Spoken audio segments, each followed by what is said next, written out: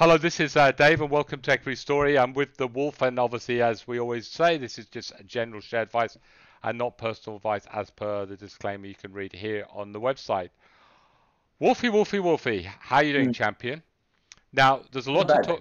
There's a lot to talk about today, and the first thing I want to do is just have a look at the markets, and obviously we can see ourselves starting to tread down. It doesn't look too good. We've seen the Dow sort of really a bit of a waterfall motion starting to happen, looking like it's possibly going to go lower, and of course the Nasdaq again, maybe on a little bit of support here, but I think if it breaks that, obviously going lower. So the market's having the pullback, a pullback which we said was going to happen around this sort of time. It's funny. It's like obviously the situation in Ukraine is serious, right? We don't know how far it's going, but what I just want to do today, Wolf, just before we look at the stocks, just to give some idea of previous wars, right? And this I stole off a really brilliant English guy, right? Who's I think gives some great lectures, and we can see how the market, Wolf, has reacted in previous wars, right? So yeah, okay, maybe Pearl Harbor's a long time ago, but too far back with that one. but you can see, Wolf, the market often, if you've had that dip, historically a month later, the markets are back 1%. 3 months later, they're back 2%. 6 months later, back 5%, and 8 months later, back 8.6% or whatever, right? Now, there are variations in that, and obviously there's the other things that you've got to consider, right? So it's nothing's that simple. No. But what you can see is that when every single pullback we've had, the ones that have gone on with it and haven't recovered so quickly is where we've had issues with a stronger moves up in the oil price, yeah, especially Suez Canal and Arab oil embargo. And initially, you look at that and you think to yourself, well, that's not a good sign at the moment with oil going up. So, but when you look at sort of other sort of maps, and I'll get them up here, which bring it over. When you look at other maps explaining, this is in the US of A. So historically, this is the demand for oil, this little blue line at the top, and this is the production of oil, right, in America. So you can always see there's been a big issue and a big gap. But since 2005, the oil production in the US has gone up considerably. Now, I know that is till 2020. I don't believe it's changed too much since Biden, although Biden has slowed it down. But generally speaking, even though oil's gone up, you look at the US market and you think they're going to be a lot better prepared for it, Wolf, than they were in the past, yeah? So when you look at these 2 points, right, it makes me a lot more, I think, and you look at the historical data, the chances are, whether we pull back 5% or 10%, it is going to be that opportunity, and that opportunity to buy stocks to have a trade and make possibly some medium-term money, right? I think the hard thing about our market at the moment is obviously we've got bigger inflation issues. But the interesting thing is where, in some ways, I don't think that can be quite a problem as it was before.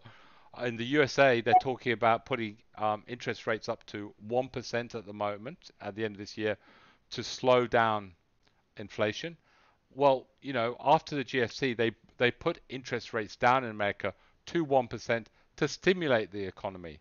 So I don't see, even if they're putting interest rates up to 1%, it being really that detrimental to the market. Now, the only caveat in that is obviously if they start putting interest rates up a lot more than what the market expects. And I think obviously the commentary in the market will tell us that. So the purpose of what I'm trying to say to people is that, yes, this is a worrying time, but it's going to be an opportunity. So, and that opportunity could come in 2 weeks, it could come in 3 weeks, it could come in 4 weeks, but it's generally speaking fairly quick historically, Wolf, right? So, yes, but it does depend on how long this war will last for, possibly, right? Yeah, definitely. That's probably the key here. And whether it's a short conflict or a drawn-out conflict, we just don't know at this stage yet. But that's why we're not in a rush to buy anything at this stage. So we're going to talk about some stories now, and there's a lot of stories that put good announcements out. Unfortunately, we're not going to be putting any of these on as a trend at the moment. Some of them, I think, if you're in them, especially the dividend plays, you hold them because some of the dividend plays are doing reasonably well. But the good ones that we're going to talk about, get them on the watch list and see where they are in maybe a month or 2 months. Yeah. Wolf, and the first one we're going to talk about is PTB. Now, this is a dividend play, and this stock is trending absolutely beautifully in this market. What did you make of their announcement? Well, the most important thing for when you look at the announcement is, are the earnings okay? Because as long as the earnings are okay, that means the dividend will be okay, right? And they were okay. And, we've seen previously that they are on the up with their business, with their world opening up. They're going to have more work in a propeller maintenance, plane maintenance business. So for me, still a hold. Brilliant. Next off the cab, Wolf, IGL. Again, a great looking chart. I think we did put on a little trend up to $2, but it's got everything, hasn't it? Inexpensive, a good dividend, and obviously growing the revenue. I mean, what more do you want? Exactly. So again, ticked pretty much all the boxes as a dividend play. And dividend, I think at the moment about 7-8%. Let me just double check that. It was, at least had to be 7%, remember, because we don't get out of bed for less than 7. So this one was, let's have a look if they updated it yet, but it was 10%. Right, and really exceptional, decent revenue growth as well, Wolf. Their NPAT was up quite strongly. What does that? Where's their P ratio now, Wolf? Can you? Well, it's still, look, I'm still looking at it's 11. I mean, it doesn't matter if it's 8 or 11. No, it's still cheap, right? Yeah. The fact is that they're growing. That's the key here for me. And I think the guidance also said they're going to have a very nice year, right? That's also quite important as a dividend play. So from those sort of numbers, you're comfortable. Even if you're trading this, you're comfortable. If you're just for the dividends, you're very comfortable. Absolutely love it, Wolf. Good story. NEC. Now you like this one, Wolf? Go on, tell us. Yeah, definitely one of the better results today, Dave. So pretty much reached strong numbers across all the metrics from the revenue to the bottom line, and they really outdid themselves on the dividend line. So for me, it's almost going to turn into a dividend play. Let's have a look what the numbers say here, dividend wise. But that was a big increase. So presumably you're going to be looking now almost 6% dividend yield. So it's almost like for us, this is going to be a dividend play. And Wolf, I mean, pretty good revenue growth. I mean, 15%. It's not too bad at all. And what was their outlook like, Wolfie? Yeah, positive. Things are still going quite well. So I can't see that changing in the next 6 months. So still a positive outlook. Wolf, AP Eagers came out. Now they've been trending quite nicely recently, but unfortunately on the charts they're struggling to get back over trend. So obviously I wouldn't look on that one technically yet. But how did you sort of what do you make of that announcement? Because I had a quick glance of it. It didn't look too bad. David, you know what? Actually, I wasn't. The actual results didn't grab me as much as what the other announcement was. So I'm like, well, forget about the numbers. This is not exciting. This is exciting. And the announcement was that they signed an exclusive distribution agreement with BYD, the Chinese electric car company in Australia. So they're going to be the only exclusive distributor here in Australia, which is bloody brilliant. No, that's good. Of course, if that is the way forward with electric vehicles in Australia, and BYD has got some traction in Australia, then surely that AAP is going to do quite well. Yeah, no, Wolf, I agree, excellent. But I mean, they're sort of, I think their profit after tax went from 156 million to 330, which is, I suppose it's built in the share price, isn't it? Really.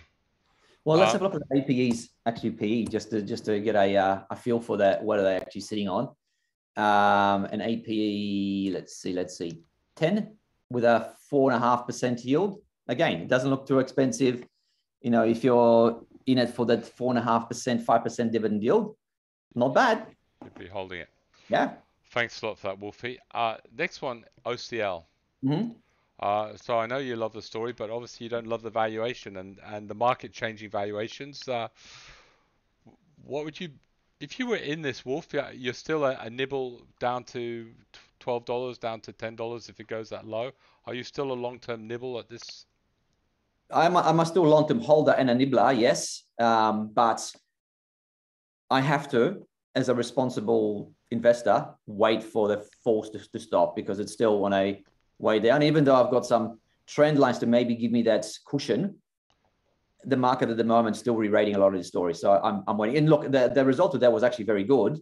So if, you know, still ticking a lot of boxes for me as an investment, but I'm nervous. You know, we've seen a lot of these high P flying stocks getting hammered. Yeah, we're going to see a few of those later. Mm. PPL, Wolf, superb announcement. Mm-hmm. It was. And I think in a normal market, this would be going a lot higher, but certainly I think good enough to hold it in that sort of range for the moment. Yeah, I agree. I think it was a normal market with probably cities already north of 10 cents, Dave. This is a really, really good story that delivered a very good result. You know, I think they talked about the full year results will be at the upper end of the guidance, which is excellent. So there's also a chance of outperformance for the second half. I'm liking it. Well, opportunity knocks. I mean, this is Yeah. one. If it got back to 5 cents in a bigger market fall, you'd be lapping up, right? Let's have a look at JYC, Wolfie Joyce. Mm-hmm. Again, another dividend play, holding Mm-hmm. up reasonably well. It's up 4% today. Mm-hmm. Possibly could work its way a little bit higher. It seems to be trading in the range at the moment. Yep. Very good. These dividend plays, low valuations. This is where to go at the moment, isn't it? Yeah, it's obviously helping, isn't it? You know, finding the right theme to get onto it nice and early, which we did with the dividends, their value dividend plays, and they are holding up extremely well. EGL, Environmental Group, Wolf, which again has got a pretty respectful chart. Now, you most probably in this market sell this if it went below 25 because you can't take any prisoners. But what did you make of the announcement they put out? Yeah, again, pretty good growth across all metrics. You know, this is classified as an environmental play, and there is some stuff in there that's environmental for sure. They've got the old RCR business in there as well, Dave. So, you know, I'm watching it closely to see how it performs in their hands, and it's actually profitable. So all up, not bad at all. You know, that's why the market's getting interested in the story. Wolf, AGI Ainsworth, you know, look at these numbers here. I think revenue up 28%, and the market applauding that. And you know, I wouldn't be trending this at the moment. So the story is gradually turning around, isn't it? Yeah, absolutely. It's been turning around for the last 6 months. I think that was the first when it started to show its true colors when it crossed those red lines, Dave, back in January 2021. So that's 12 months now of recovery.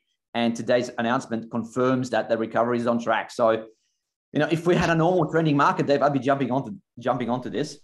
Yeah, well, again, it's one for the watch list, and this is what we got to do. We look for these stocks, keep adding them to watch lists, so we know what to look at, especially when the market does turn.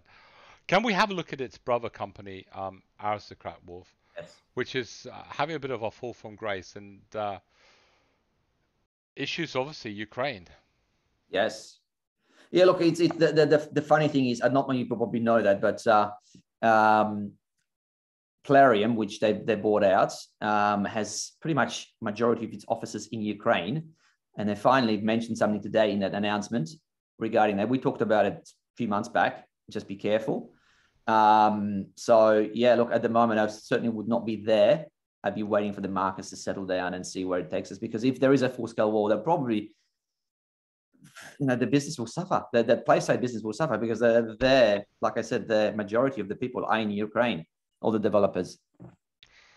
All right, Wolf, Iluka, a good-looking chart. It's really reflected again in a solid announcement. Yeah, absolutely. Very, very good announcement, actually. And the beautiful, brilliant thing about you look at Dave is they almost control the markets and the pricing. So you love it when you've got control over your own destiny. Wolf, I'm just going to go through the last stocks fairly soon because there's obviously issues with Rio was excellent, and I think what we're seeing at the moment with Rio is a little bit of profit taking. It has had a run, Yep. but look, BGA, a very very very good announcement, but they bottom line they've been purchasing a lot of they've been buying it, haven't they? So Yeah, they have. So unfortunately, on paper, it looks brilliant, but the most important line, which is the EPS line, was flat. So it's almost like a fake result, isn't it? yeah, but for the future maybe why? Yeah, If well, it, exactly. Right now, it's just you think to yourself, well, I'm stagnant EPS wise. Hopefully next year it will pick up. Well, Flight Center, I mean, Mm-hmm. it promised a lot. It hasn't really gone on with it. Uh, Mm-hmm. with the announcement, do you think it could go on with it? Look, again, I'm looking at the bigger picture and then the global picture of travel. And post-COVID, it should be very beneficial to flight centers and other space in it. But then I'm thinking, Ukraine, Russia, Europe, maybe, is there going to be disruptions again? Possibly. Yeah, look, I think there's better stories out there, Dave. Yeah, definitely. Um, BKL Wolf, obviously selling a few vitamins around the world at the moment with COVID, but very expensive. I mean, I think they are doing quite well, but again, when you actually look at BKL, it doesn't look too bad, but you just wouldn't be buying it because they're so expensive. Well, profit rising 4% versus trading on 75 times. Something doesn't compute, Dave. I don't know whether the market's overhyping this, or are they going to pick up the profits over the next thing? But it doesn't quite equate at the moment. So for me, it's just too expensive. It's always been very expensive. So I think it's just going to go sideways for quite some time. Wolf, NEU, Appin, just the fall continuing again. Just another lesson in buying falling knives. You just don't do it. I'm not listening to big brokers because they still got to buy on this. Oh, really? Yeah. Um, CCX again, City Cheek, obviously having issues, inflation, the costs are going up for them, pretty difficult. Mm-hmm. 360 getting absolutely hammered again, a decent top line, but the market just don't want to see companies making big losses at the moment. Yeah, well, it's extraordinary, isn't it? I mean, what a fall from grace. And it's not because the company's all of a sudden gone to shits. It's the fact that the market is just completely reversing its views on tech stocks that are burning a lot of cash, and that might be burning a lot of cash for a long time. And prime example right there is 360. And look, yes, it's gone from $2 to 14. That's a big red flag that if the things that if the tech space does turn around, it might come back, and it has. So you have to take that warning. But if you're not out by now, something's wrong. Yeah. Wolf Art. Mm. Again, it's seeing a bit of a recovery, but again, being a tech stock, you wouldn't go anywhere there. Mm. NTO, full keeps. Similar, Dave. You've got a company that's growing its top line like the 360s of the world, right? Beautifully, 20%, 30%. Outlook growth for another 20%. And then you look at the bottom line and it just blew out significantly. You think, oh my Lord, that's exactly what the market's focusing on.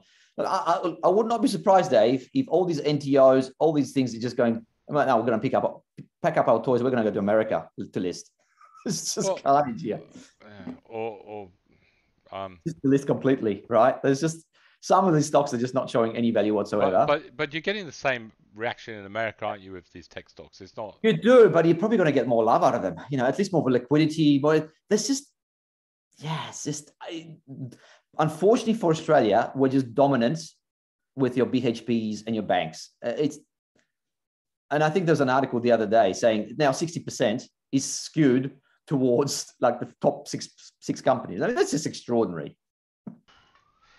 All right. CAG, Capital Health holding in there with not a bad announcement. Yep. AND, likewise, Wolf. You know, you wouldn't be Very buying good it. result. Very good result. Very good result. Mhm. Again, this would be, I'm going to move out the top because this would be one for the watch list, right? And look, and if you're in it, you'd be nervous, but I probably think, look, this is a good result, still holding the trend. Maybe there's still some support in there. Yeah. Maybe you can make a case as a hold. This is the only one that's still trending somewhat. SND, obviously good looking chart. Unfortunately, there's just no volume in this, so we can't recommend buying it, but maybe someone might be interested in it. Except, you know, the trouble with these stories, well, if you just get one big guy that says I'm selling, and next thing you know, you're back at 60 cents. I mean, Right. Right. 3PL. Now, you like the story, Wolf, but it's not a bad chart. One for the watch list, correct?